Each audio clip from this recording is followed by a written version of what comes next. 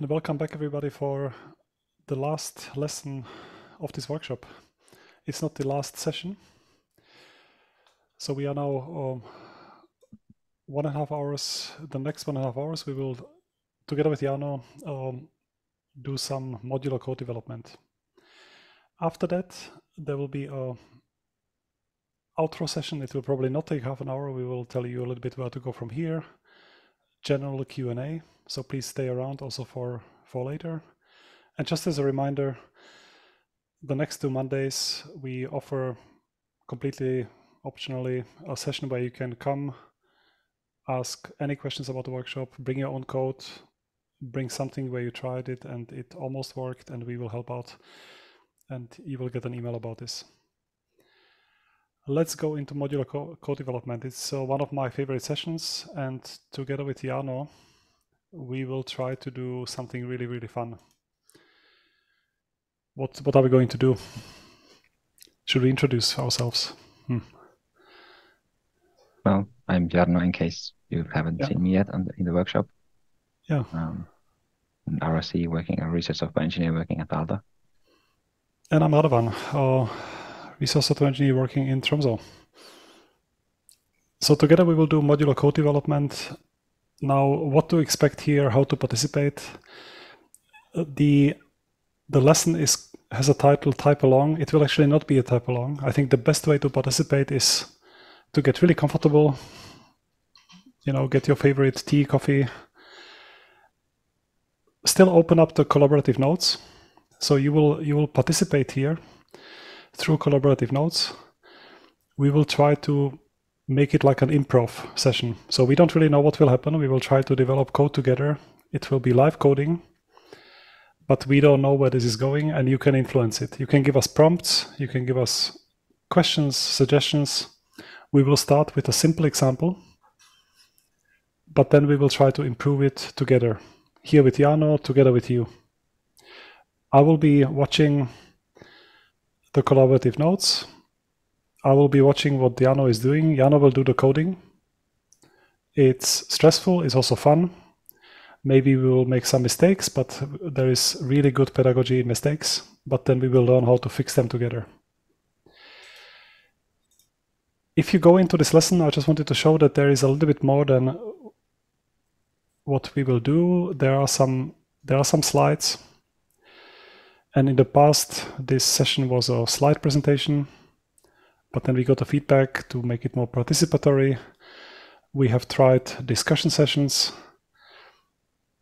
We have tried different things, but we think that this live coding format where you can tell us what to do can work really well. What are the learning outcomes? So there are a couple of things we want to experience, but instead of talking about them in a theoretical way, what is a pure functions? What are side effects? We've seen it in the testing lesson. What is the global versus local? How to really grow a project from very little to more? How to split things? How to reuse things? Instead of discussing in theory, and we want to experience it while coding. So we have these learning outcomes in mind, but we want to really experience them instead of just talking about them. And we have some starting questions to get us started and to create context for us. And I will copy them into the document.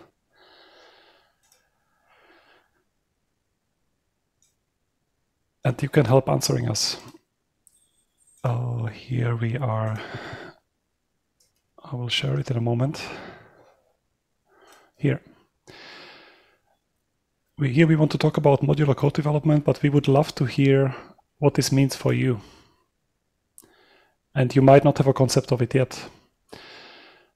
But when you hear modular code development, what do you think? And we will also tell you what we think it is. What is it for us? Also, what in your favorite programming language, it might be R, it might be Matlab, it might be C++.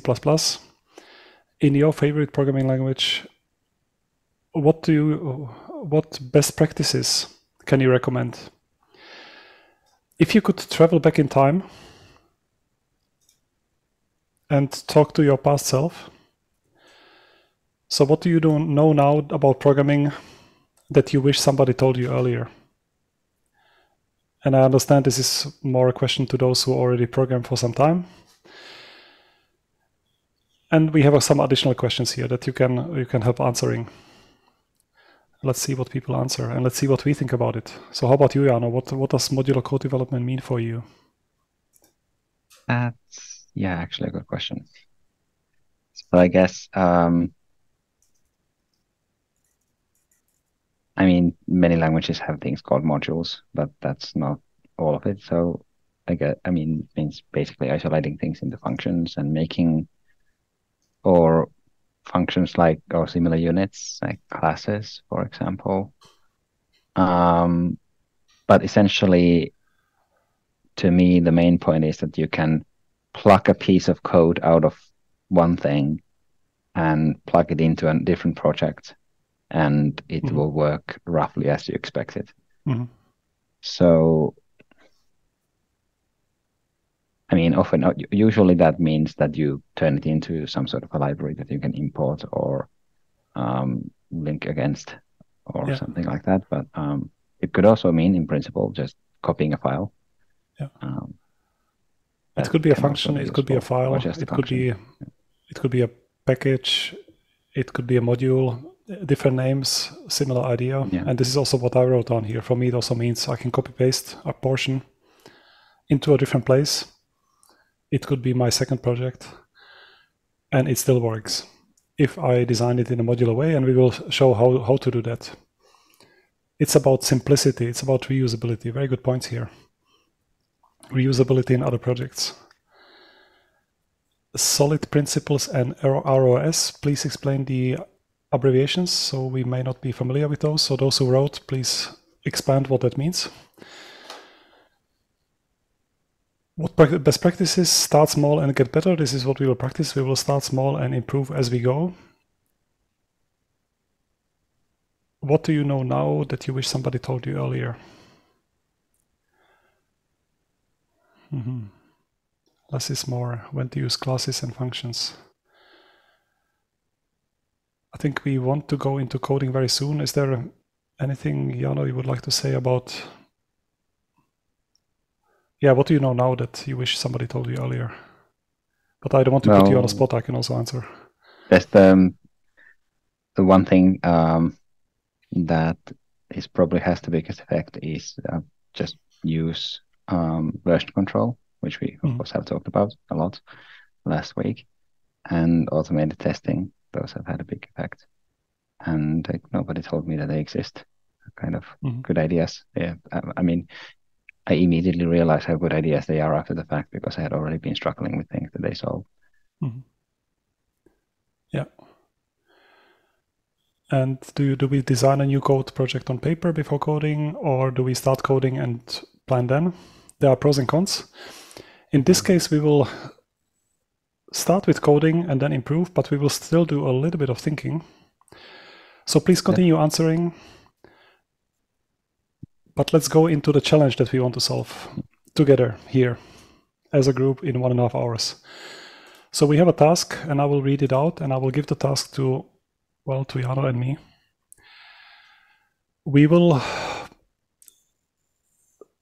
So the task is we start with a data set. It's temperatures recorded every hour at Helsinki Airport during all of 2022. We wanted to have a data set that is relatively easy to understand. I can open it up. It's a comma-separated value file. So here, every hour of the day. So this was 1st of January 2022. It was -2 degrees centigrade in Helsinki. And so we have this data that we got from somewhere. Here's the origin of the data. And now we give ourselves the goal. And the goal that we have at the beginning is that we want to plot this series of temperatures. We want to plot the first 25 measurements. We want to create a plot. We also want to do some very simple statistics to compute the arithmetic mean. And now we can imagine that what is the starting point, and this is how many people work. This is how I work. I don't start from a blank paper and start typing.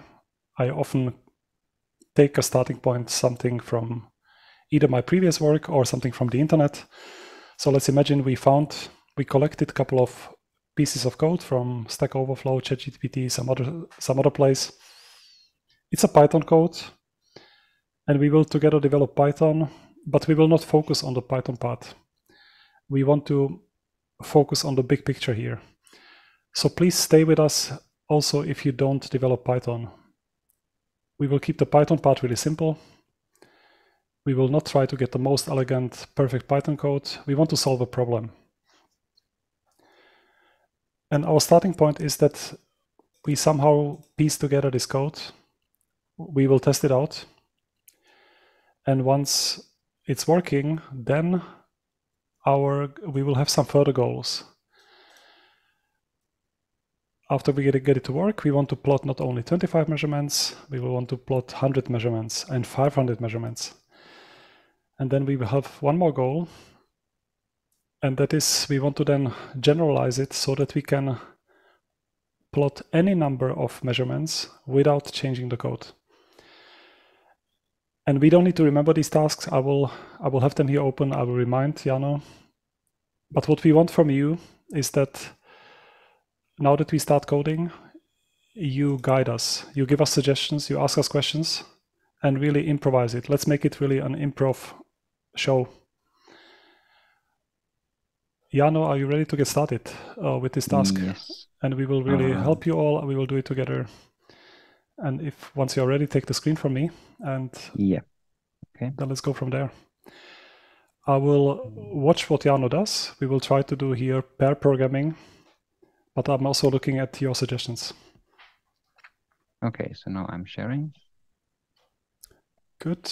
I will rearrange here on my side so that I can see you well. What I have here is 2 files. So this is VS Code, first of all, and we showed when we were talking about Jupyter Notebooks, we quickly showed that you can actually run a Jupyter Notebook in VS Code. So because I will be writing the rest of the code in VS Code, I'm also running the Jupyter Notebook in VS Code in this case, but it's the same. So I have a file in this folder called Debuggers, which Radovan already showed. You can download it. And then I have the script from the materials. And you decided to start as a notebook, as I can see, because I can see example.ipy notebook. Yes, this is a notebook. Yeah. This is something we've seen yesterday. I suppose the first thing we should do is run it, because I have just copied your code from somewhere. So I hope it works in my system. I have actually tested. Sorry, I should talk about what I'm doing while I'm doing it. So what I did was choose the CodeRefinery environment to run this code in. That's can be an important step, because sometimes you just realize that the libraries are missing and you don't know why. So it's important to make sure you're in the right environment. And then let's run all. Yeah. Okay, so it made a plot. I guess that's the correct one. And it created a file. Great. So this looks very good as a good starting point. And just as a reminder to everybody, some people might have joined later.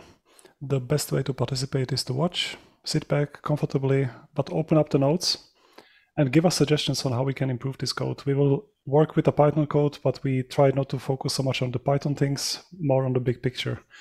We have an example that now plots the first 25, because it starts at 0, measurements. That's the red line.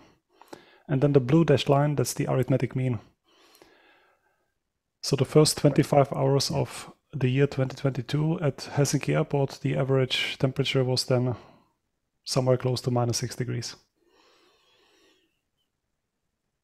Good. Now, what do we want to do next?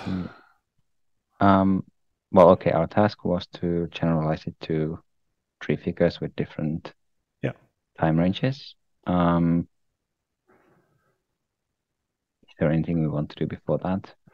Yeah, just thinking and looking at the notes. So we want, indeed, our goal is, instead of having, now we got to the 25.png, we want 25.png, we also want 100.png and 500.png. 3 plots for 3 different ranges. And how would you do it? Okay, so if we just want 3 different, so we have this number of measurements here. In fact, I will close the file view. It will not be very important from now on, so that we can see all of the code. So we have a number of measurements set here. So, I mean, for loop. Let's start with the for loop. Yeah. And maybe before even for loop, like one might be tempted to, change the 25 to something, run it, change it to 50, run it. But that's not, it's a little bit tedious. If you have to do a lot of them, then this will take also a while. We forgot to change the file name down there, so now we still create the same file. Yes. So now the other thing that one might be tempted to do is copy the file 3 times under each other, but that is also not so great because then we have a lot of code duplication. And oh, you mean create 3 separate notebooks? Yes. Yeah, or even copy the portion 3 times into the same notebook or 3 cells. But so these are not good ideas. This is something I will very commonly do when just for the first time experimenting on something or developing something, just put as a starting point, put the variable up here and then like modify it, run again, see what happens. But of course, we want to do all of the 3 at once. So in this case, we want to do it with the in the code here. But let's do what you would do. So you mentioned a loop. Yeah. So if there's any suggestions, of course, they're welcome.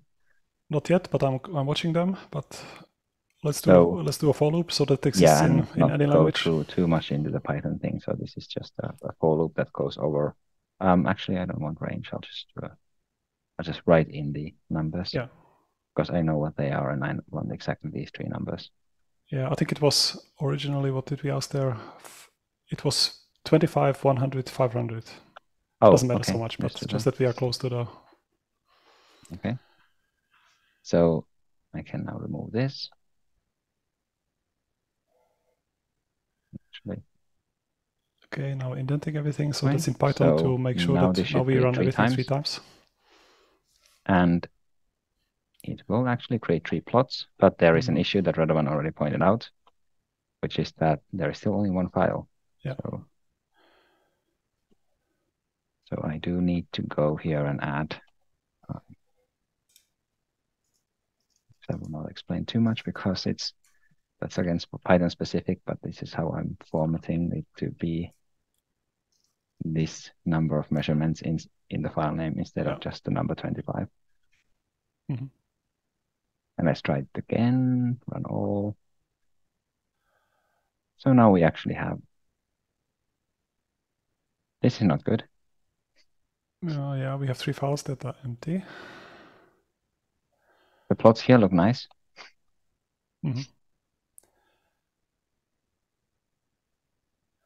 Yeah, I don't know what it is. Okay, that's fine. Any ideas? Let's see what people come up with. I mean, I'm already semi-happy that we have it in a notebook, but it would be nice to eventually also have the plots in the files. Maybe it will become clearer as we go along. Oh yeah, somebody suggested there is a problem with the show. Maybe we try it this way around. So somebody suggested changing the order here. We might not even need the show. It might. Oh, that's true. We can also try just. It might always plot it. The show, commenting out the show part, and see what happens now. Let's rerun. There's also this clear frame. What is it for? And I have a question to you, Jano. While you rerun it. Yes. So what are the things on top there? Import pandas from Matplotlib. What is happening there? Well, I mean, this is importing a library that handles data called Pandas and naming it PD. That's common abbreviation. And Matplotlib is a plotting library, so that's what we use to create the graphs. And we, from there, I mean, it has a submodule called pyplot, and we rename it as plt for plot. So we are using it here. So we use the Matplotlib for plotting, and the Pandas we really only use to read the CSV file for nothing else. Does it work now? Yes. It seems to work, yes. Okay. Excellent suggestion. Somebody else made another suggestion, that was, how about we create a function that takes number of measurements as an input? That does make sense. We could put all of it into function. So that would be the entire contents of the loop, essentially. Save the figure, create the figure, save the figure, and then we run it 3 times, which...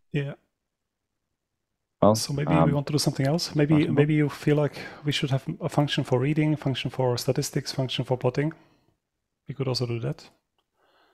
Well, yeah, you can have separate functions. I mean, so those are kind of, this is a very short script, so I'm not sure if this actually makes sense or not, but these are kind of separate functional things that you could in principle use in a different place, or even move to a utility library that's not this particular temperature plotting library.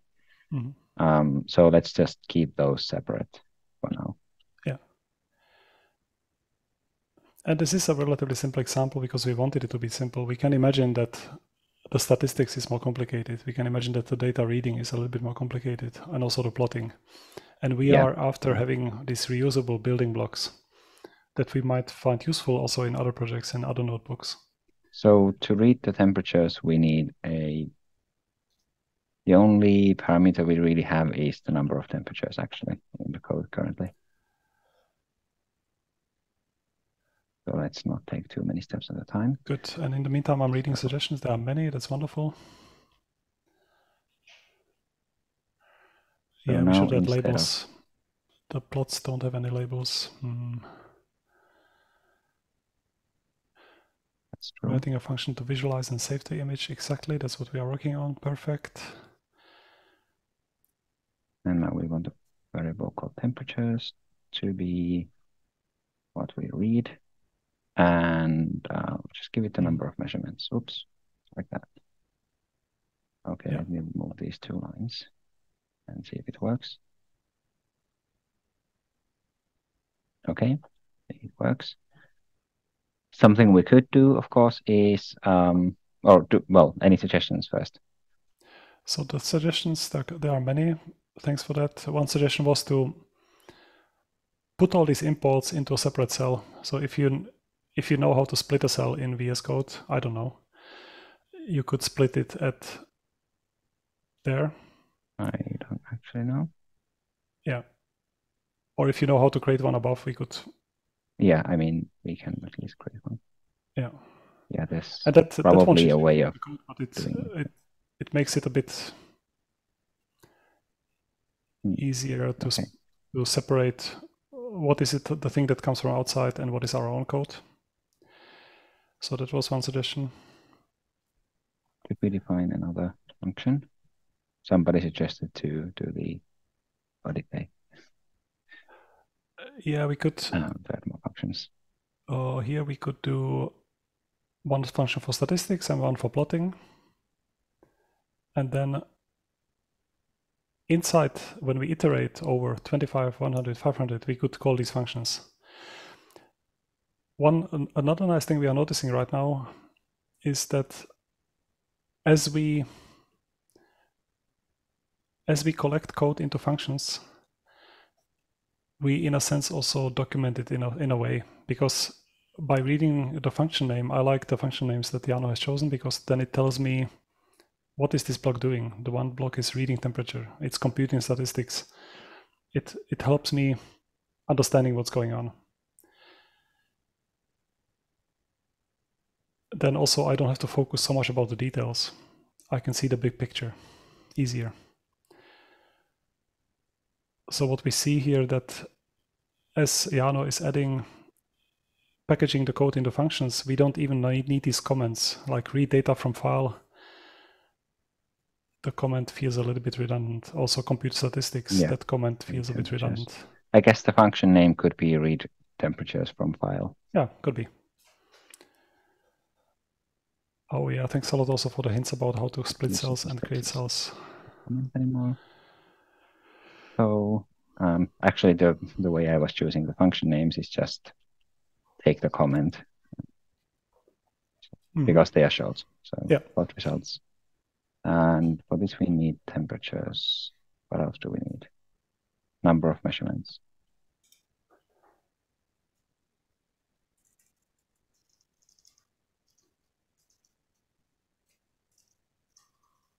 So let's remove the plot show. I'm not sure actually what this last command does. Maybe it clears the plot so that the next one doesn't contain the previous one. Yeah. Okay. That is useful then. And now this doesn't return anything. Okay, that's fine. No, it doesn't. So it's just plot results.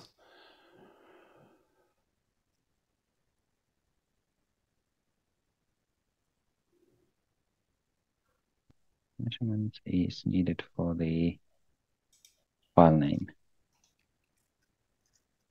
Okay. So we have more suggestions and we can try more, but we should try whether this is still working. Yeah. So this plot looks the same as before. So does this. But we should also see something in the output of the notebook, right? Should we? I mean, before we did, or we didn't? Well, I mean, we saw the plots because we had the plot.show function, but right now we don't have that anymore. So should we put the show back just that we see that this is doing anything? And later we can go back to save figure. Yeah. Just want to get a bit of visual feedback that we are still on the right track. A couple of suggestions if we have time, what you can decide is we could add axes annotations. Currently we don't really know what's being plotted. We could also, another good hint was to add type hints to make it easier to read a function. So instead of saying num measurements, we could say num measurements is an integer. Okay, so do you remember the syntax for? Yeah, so it would be num measurements colon space int. And this with a small I. So this is a Python type. Yeah, so we can specify types. We can also, if, for instance, the compute statistics, it can get a bit complicated. It's maybe a list of float and num measurement int, and it returns a float. So after the parentheses, there would be a like a minus, like an arrow, and then int. Oh, float, correct. Sorry, float. And this can help not only programs, it can help also persons. Good. And I think we don't need to add it to everything. This was just to show that this can be done. Yes. Now these are also getting rather long, these lines. Now, we could add axis annotations. We could also not worry about it and more focus on the modularity part. I don't know what you prefer, Jano. Yeah, I mean, it is kind of also modularity because right now this file doesn't tell what it's doing. Yeah. I don't know what it is if I see it. So in that sense, it is actually, I think, a good point for modularity. If we also remove this comment. Yeah. Oops. Good. Let's add them. So then inside the plot results, you can do a plt.xlabel. And these are specific to this plotting library. We don't need to. So x like x-axis, not ax. X label in one word. I like how your editor gives you suggestions. And then in parentheses, what should it be? X label is a number of measurements. Yes, so we basically know this function is now for or the index of measurement or something like that. Well, number of measurement. Yeah. Or yeah, index. So this function is specifically now for plotting temperatures, temperature values. Yeah. As a function of time. Yeah, and then if we wanted to plot something else than temperatures, we should maybe pass these on as arguments. Yes. But let's do it later. We could easily pass any data to this and number of, well, as long as it's one-dimensional, and it would plot it, it would just give these access, so it's not the correct usage for this function, which means it is actually now not perfectly documented. If you look at these two lines, then you know what's going on.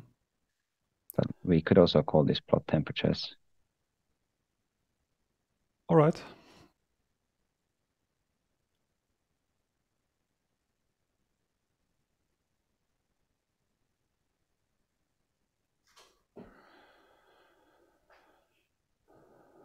What other ideas? Very good suggestions coming in.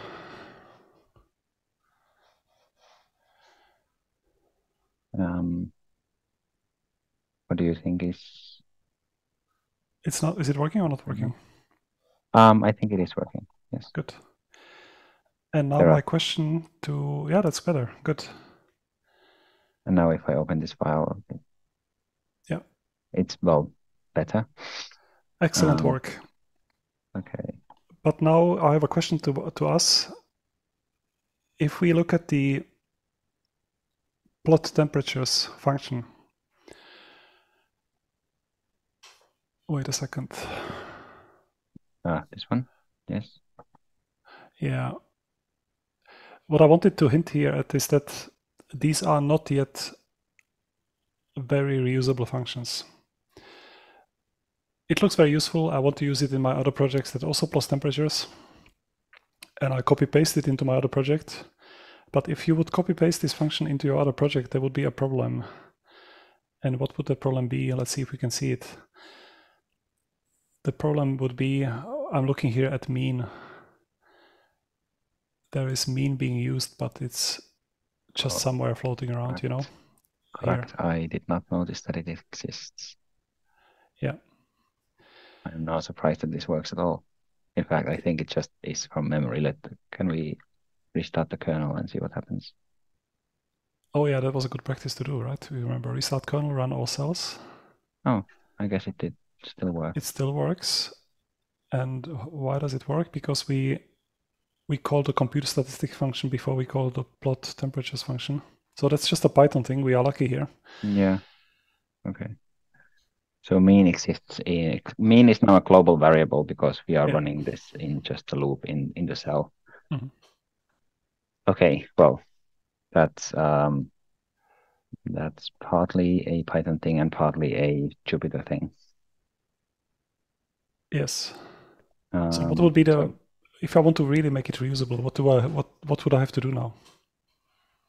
I guess there's multiple options. Has anyone made a suggestion? I'm waiting for them, but one suggestion that I can make, and we have some more in the pipeline, is we can pass the mean. So depending on what you want, you could pass the mean as a variable, or you could calculate it in the plotting function itself. Yeah. Yeah. And then it would really become reusable. I think the same could be set for, no, good. Well, let's pass it as a variable for now. Yeah, let's do it. Otherwise, we're changing the structure a lot. So we give it a mean, and we of course add it here as well. So now this is this mean, and this is the mean in the function. One more suggestion we got, which we can try, is to make the read function more reusable. We can make it read any field. So instead of reading temperature, the air temperature could become an argument. And then later, if we want to read the air pressure or the wind speed or the wind direction, we could use the same function. So that was a good one. Let's try that. Try that. So we can give it a column name, variable name. Let's say column name. because this is still a CSV file, which actually is not documented in the code directly. We are always using the same file, so instantly a column in this file. Yeah. Should we give it a file name? Yes. Good point. So there should be both. We should give the file name and we should give the column name, column title. So let's do column name there.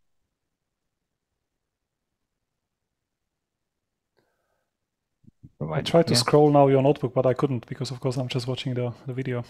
Yeah. What did you want to see? No. It's you didn't scroll there. It starts with number of measurements.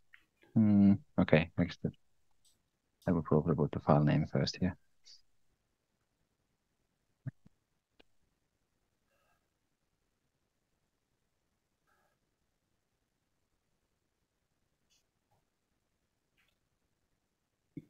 Yeah, that looks pretty good.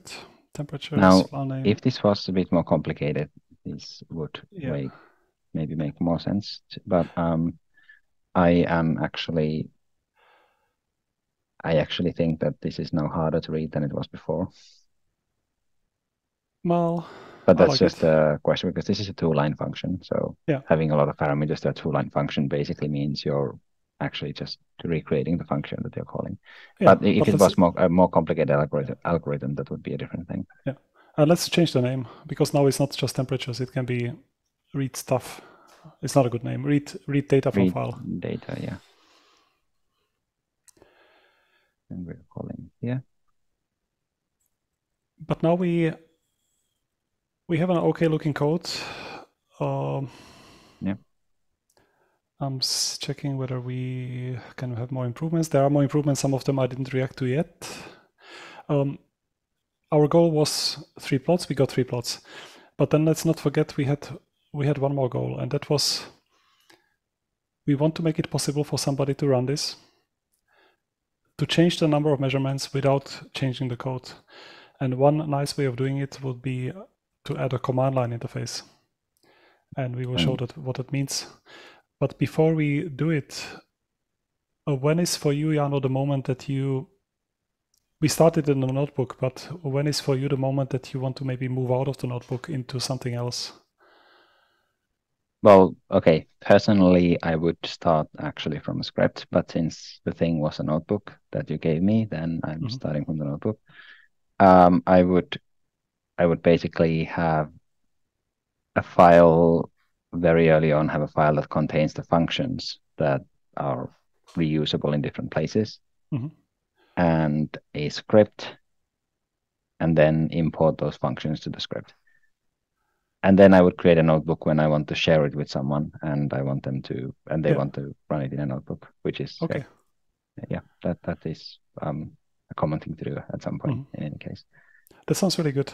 So the thing on my checklist, what I would like to do is because I also want to connect it with the previous lessons. So what I want to do is we forgot about Git. Let's put it under Git. Let's maybe add some automated test, to connect it to the testing lesson. Let's think about these dependencies. So Pandas and Matplotlib, is there a good way for us to track those?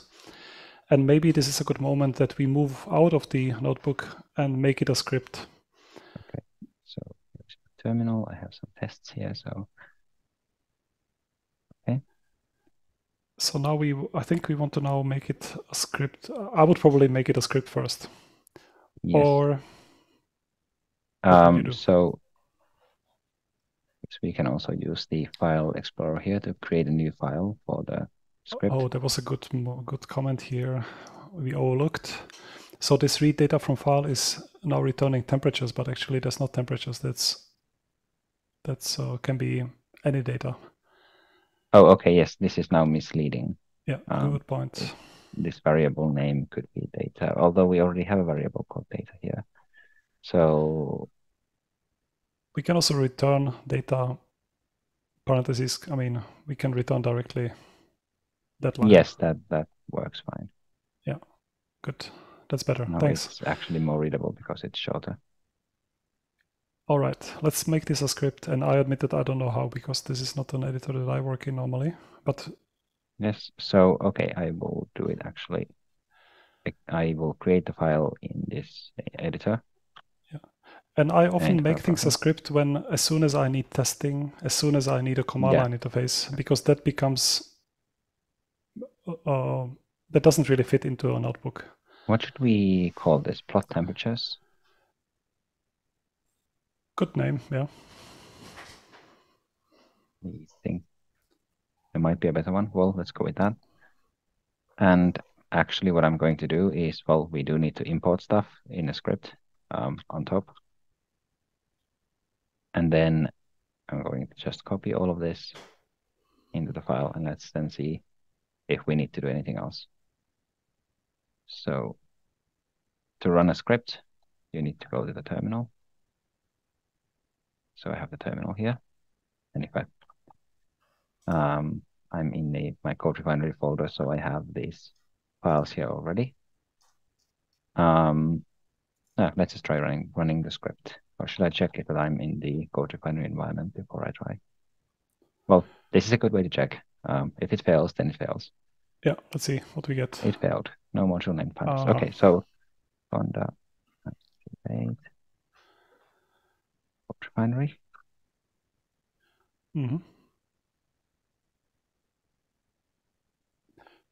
Well, let's see what it runs. Temperatures. Okay. Oh, right. It's displaying them in separate windows now. So now we need to trust you that it's working, right? You see it somewhere yes. else. Well, I mean, you also do have the files here, so good. I can show you the files here. Yeah. So it does work, but I don't want my script to open Windows unless that's clearly what it needs to do. So if you don't mind, I will remove this plot.show file line from the script, especially since you can't actually see them. Okay. So this is working. Yes, I made a change, so I'm running it again, just in case. Okay, it still works. And since it's working, we want to have, if we mess up now, we want to have a way to go back. So what is a good reflex now? It's to remember last week. Let's make it a Git repository. Let's make a commit. If we make a wrong step, we can always return to the position where it worked. So I'm going to initialize a new repository. Git init. All right. Okay, it printed some stuff, but it did create a repository. Yeah. All right. Git status. It's about the default branch name thing, because I haven't set it up. Okay. So Git status tells me that there are these 6 files. I believe I do want to add the notebook.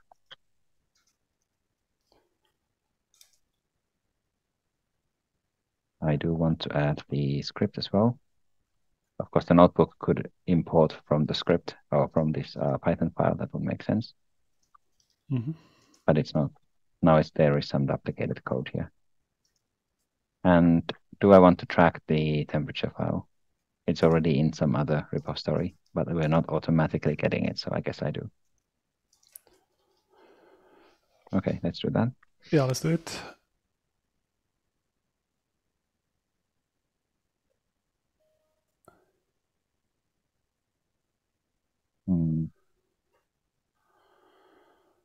That was very good. It was very good to create a Git repository, very good to commit these. So start tracking with Git. Yeah, that's good enough. Okay, let's do another Git status. So now we have 3 files that are not included, and those are the images, the plotted images. Do we want to? We could ignore them. So it would be good to add them to .gitignore, which we may or may not do now. We can also leave it for later. Yeah, I mean, we can try to think of something else to do while I add them to gitignore. Yeah. Now to everybody, we will continue here for maybe 10 more minutes.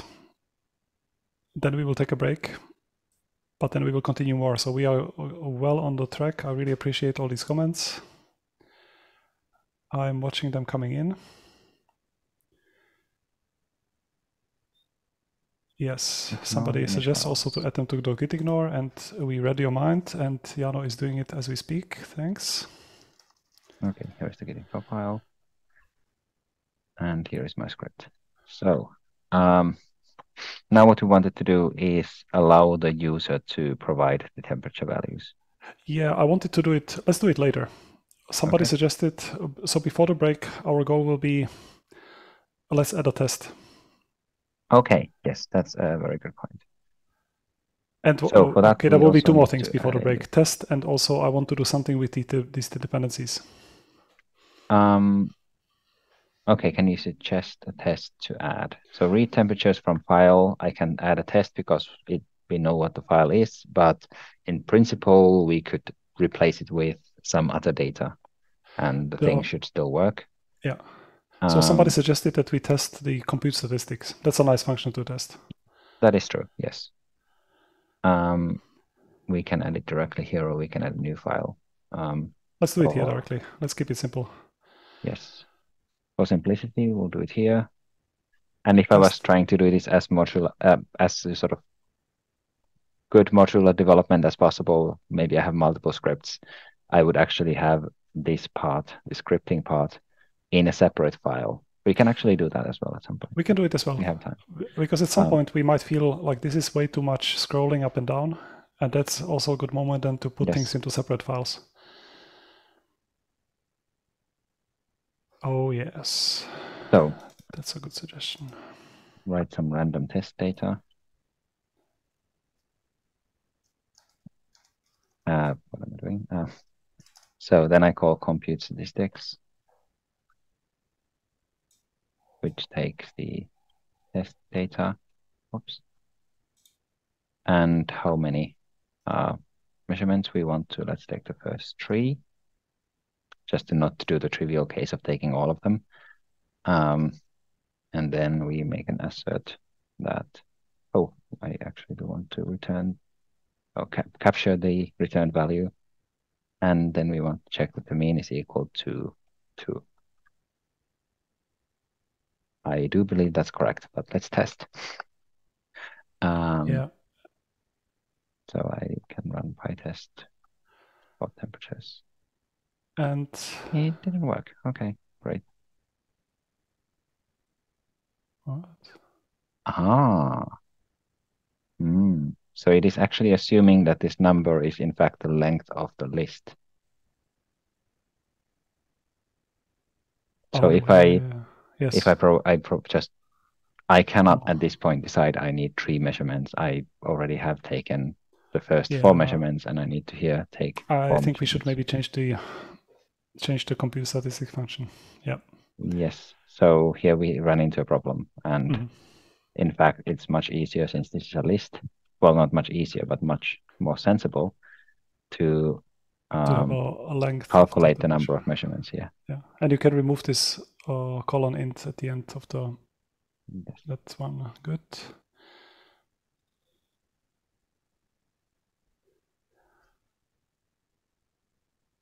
Now this is being called in a couple of places here as well. Right, so now let's try again the testing. So run pytest, still doesn't work because the value is 2.5 for all of them. Right. 2. Okay, now it works. And here it was actually nice that at the beginning the test was failing. If the test was happy from the start, something I like to personally do, I like to then go into the code, change the compute statistics, make it wrong, and I want to see whether the test is catching it. Yeah. But here it was failing and we made it work. We got a test to work. Let's do one more thing before the break. And that is, let's make this somehow reproducible for other people. So we have these dependencies, Matplotlib, Pandas. Yes. What is a good way to communicate to the future generations that this depends on these 2 libraries? Yes. And this depends on the language. And we talked about it on Tuesday.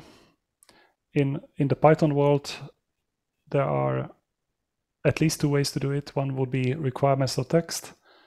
The other one is environment.yaml. Maybe it's easier to do requirements.txt. Yes. So yeah, in many languages, there is a default way of communicating this. Some There's an E do not have missing. the default way. Requirements, okay. .txt. So we need Pandas and Matplotlib. Now I don't actually know which versions we have. I don't know which versions this is compatible with, so I'm just assuming that it works with the newest ones. At some point it will stop working though, if Matplotlib gets updated or Pandas so that Yes. these functions no longer work in the same way. So we could specify versions, but maybe it's not urgent right now. Yeah, so when we develop, or at least when I develop code like this, I normally don't specify the versions because things are evolving. I want the latest and greatest pandas, and my code is changing. But at Yeah, some I point, would it's done. generally want to say like Pandas later or newer than something, Yeah. so that I don't have to think about whether it works in the older versions. Oh yeah, no, but I mean, as you develop, you try it out, it works. But Yeah. I think a good moment to add versions is when you then publish it, or you put it somewhere Right, on the right. internet, you share it with somebody, then you can specify the versions. I guess so. By publishing, publishing would mean when you put it online with the intention that someone else might use it. Yeah, or maybe rephrasing, like the moment when I abandon this, Okay, I put the that's versions fine. in there because then, Yeah. like I create a little time capsule for somebody else to discover. I wonder whether we should take a break, and during the break, everybody can do a little bit more thinking of what we do next. Our goal then for the remaining half an hour will be to do a command line interface, but maybe there is more to do. So let's collect more ideas. Let's refresh, and we will be back 5 minutes past the hour, and more improv, more coding. So please be back for live coding and for the outro session. Thanks, Jano. See you in a moment. See you in 10 minutes for more. Bye.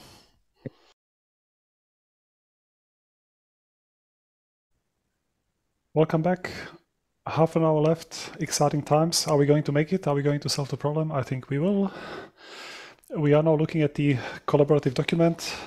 We collected some of the suggestions that we didn't implement yet to the bottom of the document around question 28. Please continue asking questions. So if something is really new, surprising, ask about it. If you have suggestions on what we could do next, add it there. And I will be watching these and I will relay them to Jano, and Jano will now take over the screen with the code editor, and we will try to solve at least 2 more tasks, maybe more. Jano, do you have the screen? Okay. So, yes, what would be the first task? We talked about moving something to a to another file to import from there so that it can be used in another project or in a different place. That would be one thing. Let's start with that. So that would be, for instance, I really like your compute statistics function. Yes, this is very general. This could be used. But I have my own plot function. So what if I want only the statistics from you? How would you do it? Okay. So first we'll create a separate file for it. And of course, ultimately to get it to you, we would make it into a modular package. Or I can just send you the file. So, but for now, let's create a file for it. So I will call it compute, or maybe I will just call it statistics because I might want to add some other statistics things there later. So this is a new file. It's completely empty, and I will take this compute statistics, cut it, and just move it here. Yeah. Supposed to view. Okay, this is very yellow. Lots of warnings.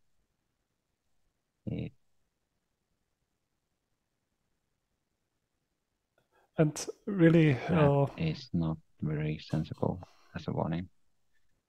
What was the warning? I didn't see. What is it complaining about? Compute statistics is overriding a standard library module statistics. Because the file name is statistics, and there is a module in the standard Python library called statistics. This is very Python specific. Okay. Let's just get rid of it.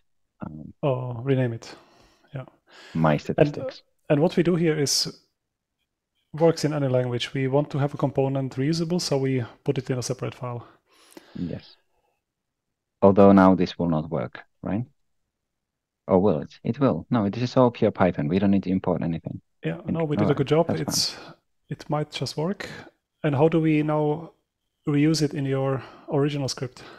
Okay, so now definitely we don't have compute statistics here.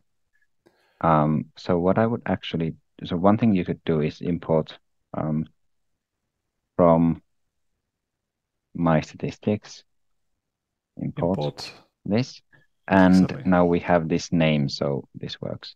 Yeah, that's good. I actually like to do it slightly differently. So I like to say just import my statistics as stats, for example. Remove this line. And then, because this will remind me where it's coming from. So this is stats.computestatistics. But this is a question of preference, and this is just my preference, right? But how should we test it? Should we run the, well, pytest will not pick up any tests from here, so we test it by running the script. Yeah. Let's see whether it still works. There is plot temperatures to 5. Well, it ran. I now have several files open here, but the images are here, and they still look fine. So, and this was an improvement. Let's add and commit the improvement. Yes, this was good. Git status. In fact, there is another thing that we didn't add yet. What was it? Requirements. Then this PyCache stuff that should go into .gitignore. That's a Python-specific generated folder. Yes, that's true. So in requirements, in gitignore, we can add PyCache if I wrote it correctly. Oops. Git status is the command. Okay. So git status now doesn't list this PyCache anymore, but we did change gitignore, so.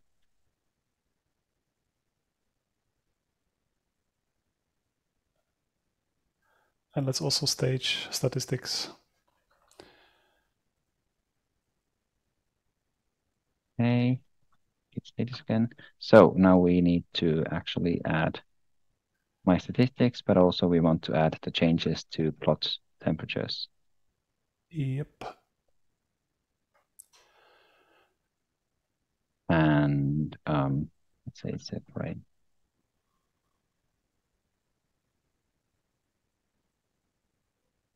To a module. Good. And push. Oh, sorry. Force of habit. I would usually have a remote repository that I'm immediately pushing after committing, but in this case, we haven't set that up yet. It's a good reflex. We have many more suggestions. The one that is burning most for me is the command line interface, because I would like to show how one can do it, and also why that is a useful thing to do for many projects in many languages. So what's your favorite way of doing this? So I like a library called Click. Okay. But it's not the only way in Python. I can name at least 4 or 5, but this is the one that I use. It's something not in the standard library, but it's in the... But it's good. Sorry? You have to walk me through it. I've never used this one, but it's good to learn. So. But also, if anybody tries that now or later, is that's not in the Python standard library. So this is something we bring in. Oh, I wonder what the warning means, but so it will not work because we haven't installed it. So we need to add it to requirements. But it should be part of the. Oh, it is a part of the. Okay, sorry, I misheard. CodeRefinery environment. So in that case, why is green? It's light green because it hasn't been. This is interesting. Let's just try running and see if it actually works or not. Yeah. It should, however, go into the requirements. Fine. So Visual Studio is wrong. It's actually also wrong about whether or not I have Pandas installed in this environment. So maybe I'm just in the wrong environment with an old Python. And anyway, now I don't know whether it's easy for you. So I never remember exactly how to do it, but I always copy paste it from the internet. But yes, but is it easy for you to share a browser? Otherwise, I can do it on my side and I dictate. I mean, I can. Maybe the easiest thing is because. Or do you want to search online? Yeah, I wanted to copy paste an example and we adjust it.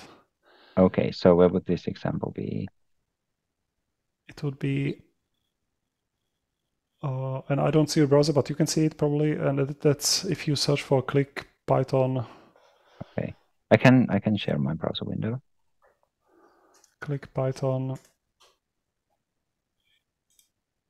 And that's just one of many libraries that can do command line interfaces. So is my browser window readable enough for everyone? Yeah, but these are our. This is the spoiler. This is a new tab, and then we'll search for. So click Python. Click Python. Okay. That's the one. First hit. Quick start. Yeah, click on the first link. Oh, on the first link. Sorry. Yeah. Okay. And here we can copy paste the first block, and we will adjust it. Okay. Or maybe take everything. Well, all that. And actually, now I remember that we might need to put everything into a main function. Yes. That's fine. So we do need a function. And a click. But we are doing well. We have 15 minutes left, and we will make it. So should we turn just this for loop into a function that takes one argument or perhaps multiple? It can take a multiple, but I'm still seeing the browser. If you are somewhere else already. Yes. So I copied this to the VS Code. Sorry about that. I don't see what it's actually sharing right now. Yes, this is the correct window. Okay, so now you see it, right? Yep, looks good. And this is what I copied in. Good. And now instead of hello, let's give it a better name. Let's call it main. Or main. And everything that comes after, let's indent it into main. So our main code is everything is inside a function. And then there is this Python way of calling itself, which we can do at the end. And it's a little bit Python specific. So we need to call the main function in this Python specific way. Yeah. Okay. So we'll just add that. This is, if you've never seen this, don't worry too much about it. We make sure that if we run this script as a script, it will call main. And now instead of, what do we want to pass in there? We want to pass in, let's take here. A list that contains the numbers of measurements. Maybe not a list, but one number. Because then we can pass in any number. Then so now instead of for loop. We don't need that at all. So we do number of temperatures. Number of measurements. Number of measurements, yes. Default. Default is maybe 25. Let's remove the default. Or remove the default, that makes sense, okay. The hot text now doesn't match anymore, let's adjust it.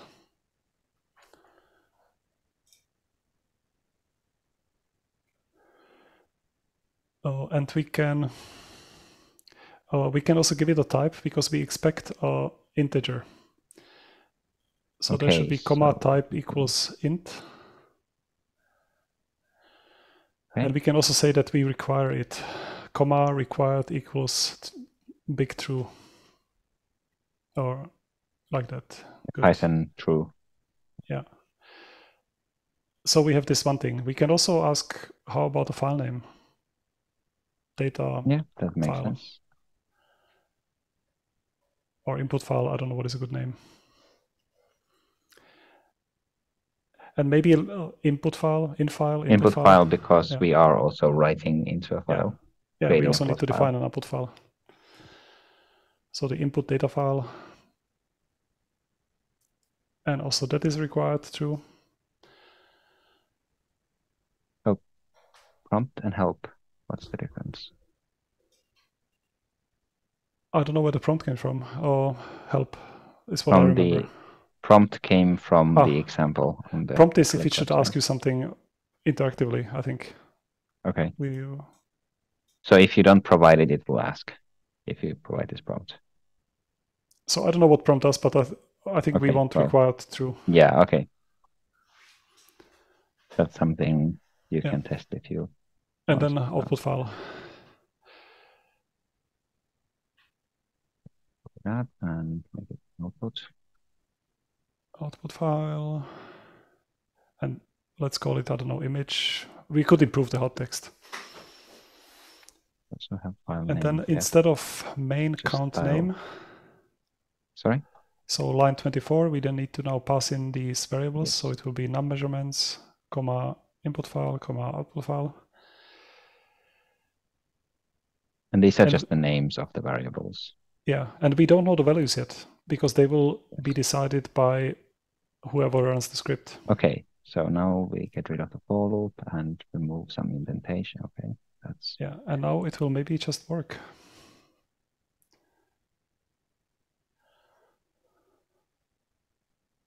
Okay, let's see. So if I run this without giving it anything, it probably will not work. But let's try. It should complain now. Yes. Missing num measurements. Okay. Good. And you can also see that it tells you try help for help. Let's try that one. Okay. So we get this command line interface. Okay, it's a bit hard to read. Give it a little bit more space. That's a little bit better actually. That's good. Okay, here. A little bit more like this, yeah. So that's nice. We have now a command line interface with some help text. It tells me how to use it. It expects number of measurements, input file, output file. Let's try it. So a number of measurements equals, let's try something new. I don't know, 1, 2, 3. 300, also good. Input file, what was that? It was temperature CSV. And output file, 300.png.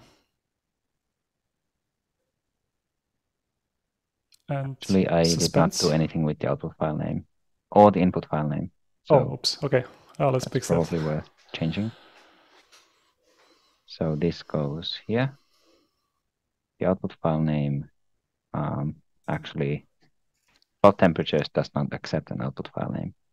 It accepts a number of measurements, which is only used to decide the output file name. So we don't need the number of measurements. We need the output file. So let's change the function. Output file goes there. And then we just replace here. Okay, and then output file is now the third parameter. I hope I'm not changing this too fast that people are not following, but also that was not the most important thing. So it was just getting the output file name to be correct. So let's run this command. Okay. So now it should have created a new file called 300.png. It's here. You can also see it here. And it has 300 measurements. All right.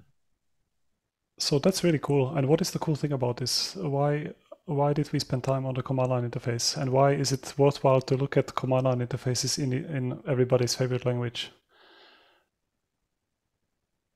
Well, a lot of things. But one is I can very quickly make changes and run different tests.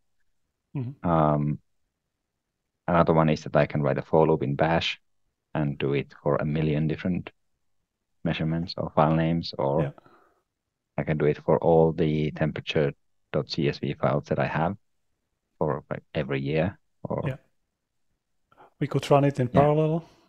Yeah, you can parallelize it. The other really nice thing is that now somebody can use it. They don't have to understand Python because they only need to be able to start this code, and then they can tweak the parameters without going into the code. I think this is really nice for reusability. Okay, we have 5 minutes left. There are lots of nice suggestions. I want to just raise them. We can have them for discussion. I think we have achieved our goal. These are the things I wanted to do. If you want more time, please take it. The outro won't take so long, Yeah. and this is really good. Yeah. Well, but also we can move to the Q&A and Yeah. have a more general discussion about the entire workshop. I think so. So now the question will be, who should take the screen share? Should I take it and we go from there? Yeah, go ahead. Just that we open up, because then we can discuss all the things that we didn't do yet. We can talk about them.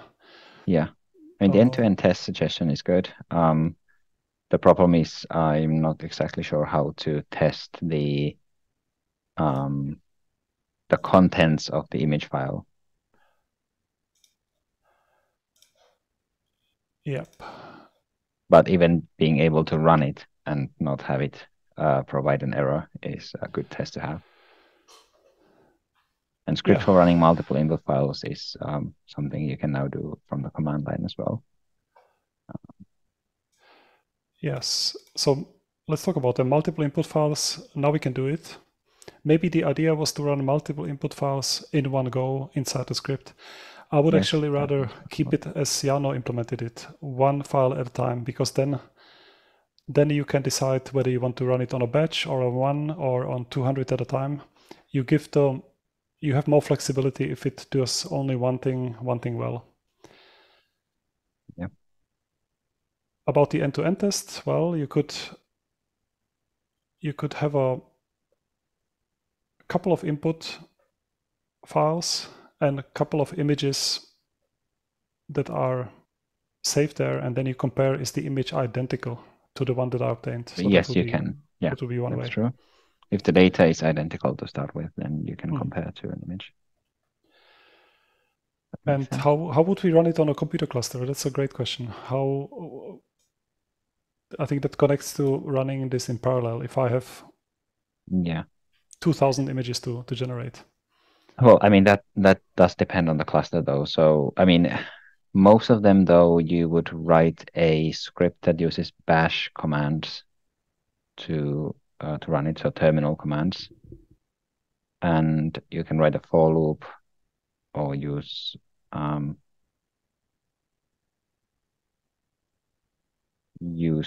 Well, I mean, there are multiple programs that can take your script, this Python script, for example, and run it in parallel with different parameters, different input files. Yes. So on the cluster, there are ways of running many similar jobs. And since we turned this into a script which accepts command line parameters, we made it easier. Yeah. And here I can put, go ahead. Another thing to note about this is that our main function now is not just available to when you're running it as a script. You can also run this main function from another Python script. So you can import this plot temperatures script and then have your own for loop for all the files, for example, and or parallelization in Python, and then call this main function from there. So we basically made it available in almost any language, because it can be called from the command line or it can be called directly from Python. I also wanted to comment on this question here. Could you share the code? We could now push the code to somewhere. Also, if you go into the lesson material, there is an instructor guide. Now, we didn't follow it step by step. We didn't probably even look at it. The only thing I looked at was the checklist so that I don't forget anything important. But the result is a bit different. But... yeah, and here we have a step-by-step. So if you want to retrace approximately what we did, not exactly, because we wanted to keep it really live and improv, you can try to go through these steps, and they are discussed here. What is the advantage?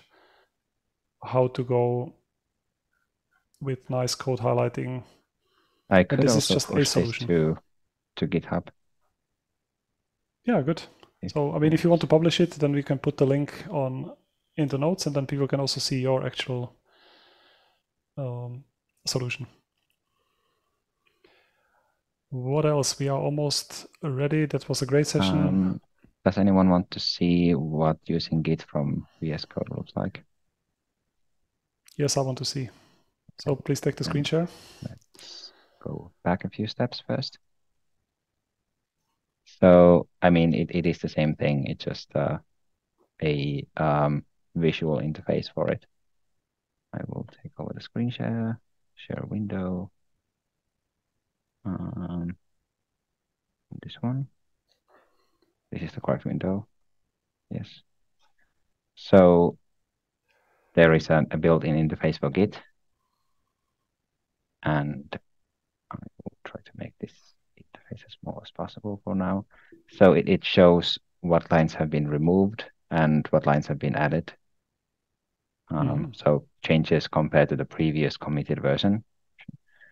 And the simplest thing to do is to go to the Git interface and click plus to stage. So this is Git add, and then add a message and commit. Or something smart. so you did the partial add, but it's also somewhat straightforward from here. Oh, what did I do? Oh, no.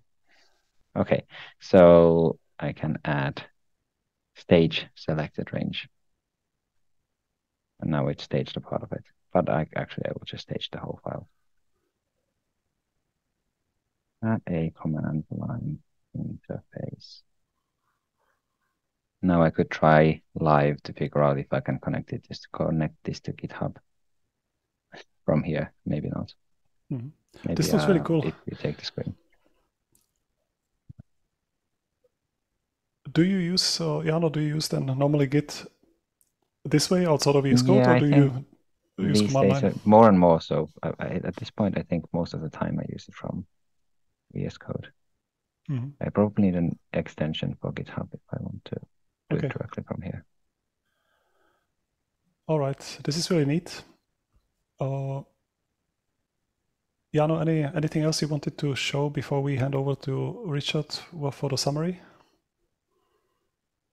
Nothing comes to mind. Okay.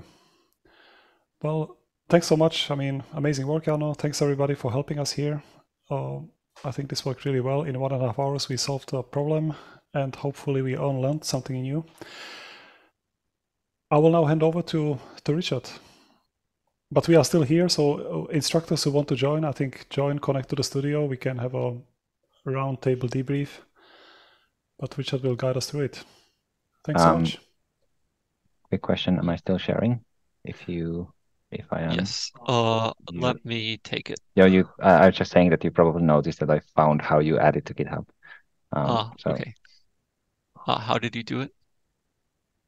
I actually just went to the interface here and clicked because there was nothing more to add. It just showed a different button here. So that was it. Okay.